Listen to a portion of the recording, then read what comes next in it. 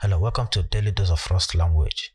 So yesterday we took a look at how to use generic types for functions. Okay, and today we are going to look at how to use generic types on structs. Now, as we've treated structs before, you can watch this video to see how structs work in Rust that are similar to classes. So let's say we want to create a struct that we'll call point, which will signify a point in a 2D space. You will have an X value, okay, and then you have, let's say it will be of type I32, and then a Y value. Okay, now if we want to use this struct, we can create a point. Now we have an instance of this point. We've passed 3 for X value and then 5 for Y value. Now the problem with doing this way is that we are only limited to I32 values. We cannot use floating point values. We cannot use any other values, even I64, something like that. For example, if you try to use a floating point value here, it's not going to work because that will cause an error. You see, Rust Analyzer will start warning us, and then you see the error: mismatched type, expected I32 but find floating point number. Now luckily for us, Rust has this feature called generic types. We can make this class accept whatever type we want. So instead of hard coding I32, we can use a generic type by using this angle brackets and providing a custom type that we are defining for ourselves. And then we can now say each of these will have this type. So what this will give us the ability to do is be able to get an instance of this struct with any value at all. You can see that that error is gone now. We can use integer types, we can use floating point types and other types as well. So this is the purpose of generic types in Rust. Now to take it a little bit further, so how about methods? How do we use the generic types in method? Okay, let's say we have a method here for this struct, and then you provide the method, so function print x, and then we make it a method by providing this. So we've covered this before in the video we made for structs, how you can create methods for structs. So check out that video, you'll see it in the description.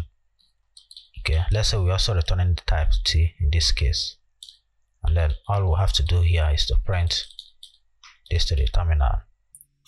Let's say x is equal to that, and then we provide x. We use self.x. Let's say we also return this as reference, then we can now return it x. Okay, so we are good. Now the first problem you will start noticing is that if you hover over this, it will say cannot find type t in this scope. So what it simply means is that even when you provided the generics when you are defining the struct, right here, when in the implementation blocks, when you are defining your methods, you must provide that type again, t over here. So this will make it available for use inside this implementation block. Now this is for what the struct, the signature of the struct, while this is where you define the generics that you are going to use inside here. Now we are calling it t. You can call it whatever you want, but we'll still take a look at that. Now the next problem you start noticing is this. If you hover over this, you see this error. T doesn't implement the standard format display.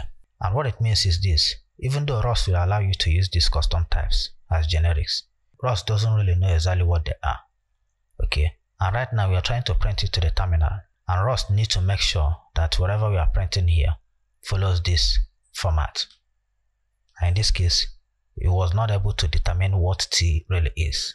What we can do here, there are two ways we can approach this issue, okay, to make sure that it implements this display format.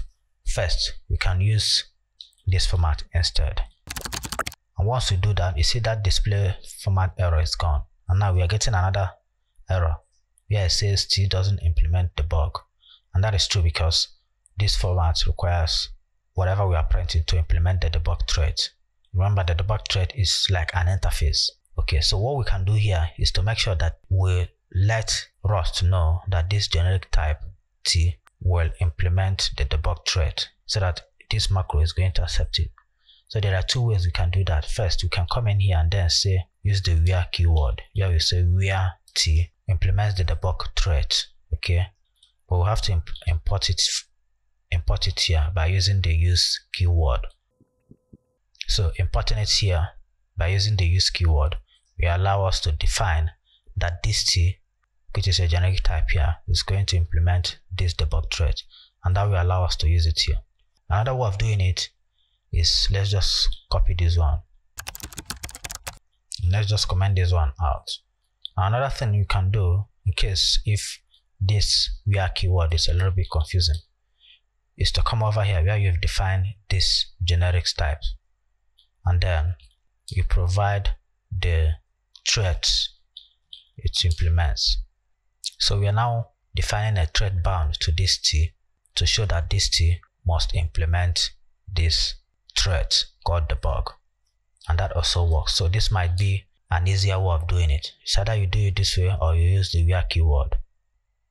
So now that we have that, we can easily come in here and print this to the terminal. Okay, we can easily come in here and then call point1 dot print x. Can also do that with point2. And then if we run the code,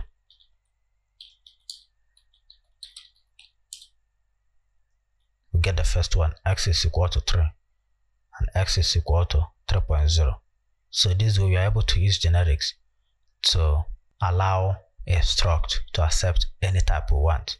Now, as we pointed out in the previous video, you don't need to provide this type like you would do in Java or maybe in TypeScript, where you have to provide the type for a generics when you are creating an instance of the class. In here, Rust will infer that for this first instance that the type for the generics will be an integer, but for this one is going to be a floating type value. Now, another question you might have is, should we use the same name for the generics that we used here? And the answer is not really. For example, you can call it R or something else, but once you start providing it, once you change it here, you have to go inside the implementation block and change all of them as well. So you can come in here and then change this to R, and that will be fine. And I'm going to show you why. If you run that code now, you see it still works. Okay. Now, in case you're wondering how we are able to use different names for these generic types, okay, and the idea is this struct called point is generic over this type t, right? T right here is just like a placeholder. It doesn't say anything because there's no type defined anywhere here that is named t, so it's just like a placeholder. Therefore, if you come in here and then you rename that placeholder, it doesn't mean much. Rust will still be able to work with this name. Okay, all it needed is a name right here for this type, for this generics, and it will be fine, and it will use it all over here.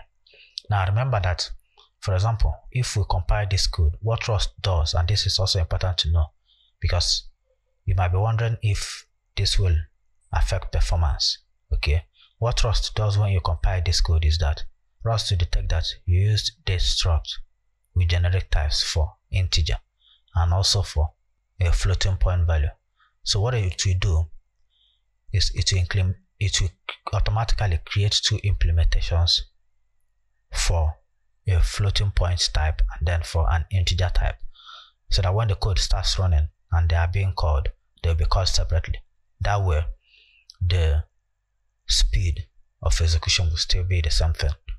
So it doesn't matter, these are just for placeholder until Rust starts compiling the code. Now you can also provide more than one generics. You can provide as many as you want. For example, you can provide another one that will call you and then say that y will be of type u. Okay, so this will allow us to provide different types for u, for x, and then for y. And remember that there are also placeholders. So what this will allow you to do is, this one can be integer, this one can be float, both of them can be float at the same time. For example, this will allow us to come in here to y and then say y will now be float, and Rust is not going to panic. There won't be any problem. However, if we as it was before,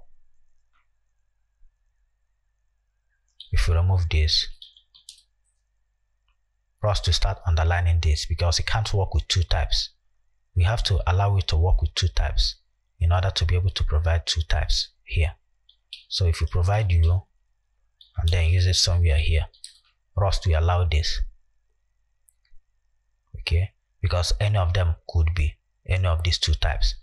Now, another question you might have is this: what if there is need for R to implement more than one thread, right?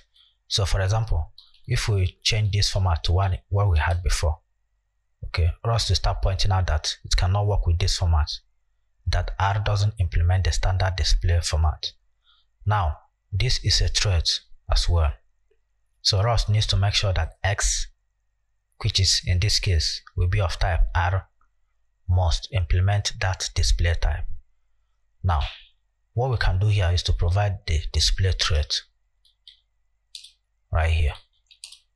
So you use this plus sign to indicate that this type R, when used, must implement both the debug thread and also the display thread. And now that error is gone, and you'll be now able to use this format. Now you can also provide more than one if you want. Okay, depends on what you want to do. Now if you are using this where clause right here to specify the threads as well, then you can do the same thing. All you have to do is also use the plus sign here, okay, and then say it will implement the display thread as well. But also, of course, you know that you have to update this as well.